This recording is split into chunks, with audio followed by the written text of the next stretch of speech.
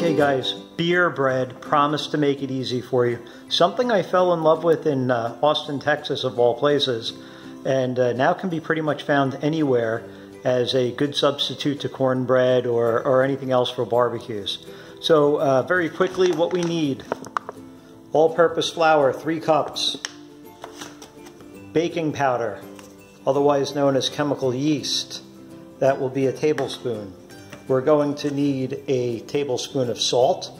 I have sea salt, I use it for everything. You can use any type of salt you like. Sugar, 3 tablespoons of sugar. Everybody loves sugar. We'll also need a stick of butter, which we are going to melt, and I'll show you why. And baking tins. You could use 1 large one. I'm going to use 4 smaller so I can share with the neighbors. I usually don't like to eat everything that we make. And of course you're going to need 2 bottles of beer. 1 for the bread and 1 to drink while you make it. I'm going to use Shiner Bock here. It's one of my favorites. It's a local Texas brewery. You can find it all over the United States. Great beer, great place to visit, and it makes an outstanding bread. Before we get started, make sure you get the oven warmed up to 350. By the time we're done with this, it should be ready to go. And I'm going to use a separate bowl here, and maybe I'll use the bigger mixer if I need it. But what we're going to do is start by adding 3 cups of flour. So all-purpose, we saw it, I'm using gold medal today. Really decent product. Here you go, you want to look just like that. Full, but not completely packed. So 1, 2, 3. Now we're going to do a tablespoon of baking powder. There's no actual traditional yeast in here. This is called chemical yeast. So it's going to give us our rise in the bread. So again, 1 tablespoon, nicely filled, right in. Here we are, teaspoon of salt in the dry mix. And now we're going to go with 3 tablespoons of sugar. So you're going to want to fill them just like that, right up to the top. In we go. 1, 2, 3. Easy. Now what we're going to do is just take a spatula or whatever you have and mix up the dry ingredients here a little bit. Get them well incorporated. I may actually go ahead and use the larger paddle mixer. If you have a handheld mixer, that's great. You can also do this by hand, but I don't like getting dirty. And if we can make a job quicker and easier, why wouldn't we do that? So that looks like it's mixed pretty good. Let me go ahead and get this into the larger bowl, and then we'll resume. So let's go ahead and get our butter out of here. Nice and melted, gonna be perfect. Look at that. That is a whole stick of butter or half a cup, ready for action. So now what we're gonna do is add in our Shiner, or whatever beer you like. Again, this one is not too dark. Darker beers are a little bit sweeter. If you're not a huge beer fan, use a lighter beer. You know, maybe you could use like a Heineken Light or a Bud Light or Michelob Ultra. But this beer is taking the place of water. So beer is 90% water anyway, so why not use something with flavor as opposed to just general regular water. I'm going to put this in here. Put it on stir, which is really slow to start incorporating this. You pretty much want to run this until it's just incorporated. We really don't want to overwork this. While this is mixing, it's a great time to have a sip of that other beer.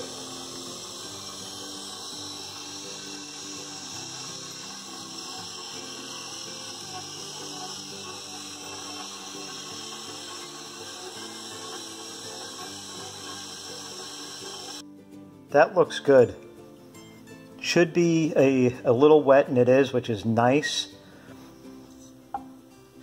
Yeah, that's going to be great. Just a quick disclaimer, don't eat raw flour, don't eat raw dough. I'm not a doctor. Use Google or call people who have paid diplomas. I know it's a bad thing, and I feel like I should tell you because the smell of this dough is going to be intoxicating.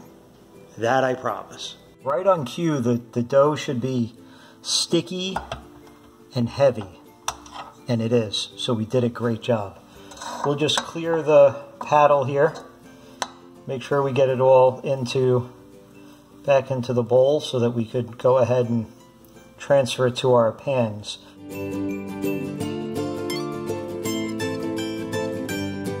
And we'll show you what to do with the butter and how we're going to make these beautiful breads. Looking good. Looking perfect. Also as well, now would be a good time to prep our pans, our little cake pans that we're using here, our little bread loaf pans. You could actually put this whole thing in one 9x5 loaf pan and just slice it up yourself. But again, I'm going to share the wealth here, so we're going to put it in little pans. You can use butter to keep it from sticking. Those are non-stick pans already, but I backed myself up here with a little pan with flour, baking spray.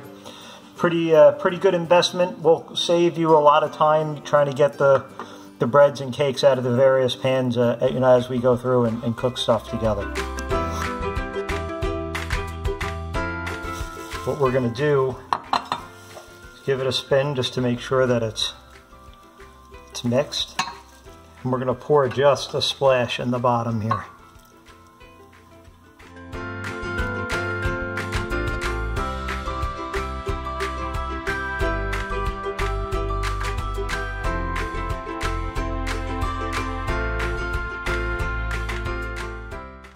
You could always add in jalapeno, cheddar, chop them up real fine.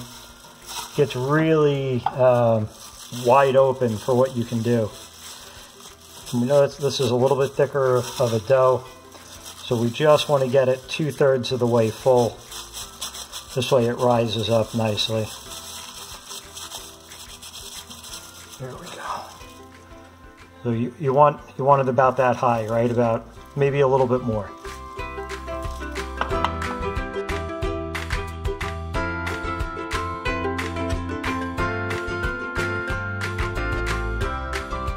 Now what we're going to do before we pop these in the oven, because it is at 350, is we're also going to give the top just a hint of the butter. If you're thinking to yourself that this is going to be a dry bread, you're wrong. There we go. Beautiful. Let's pop these in the oven. Depending on the size of your pan, it could be 20 minutes or it could be 40 minutes. So what we're going to do is just watch it until it starts rising and getting a nice golden brown. And we're going to show you what that looks like. So open this up. We got the 350 clear racks.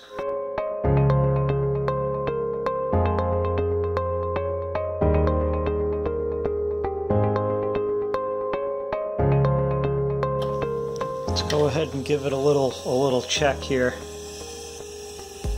Looks like it's pretty done. It smells great in here. You wouldn't believe it.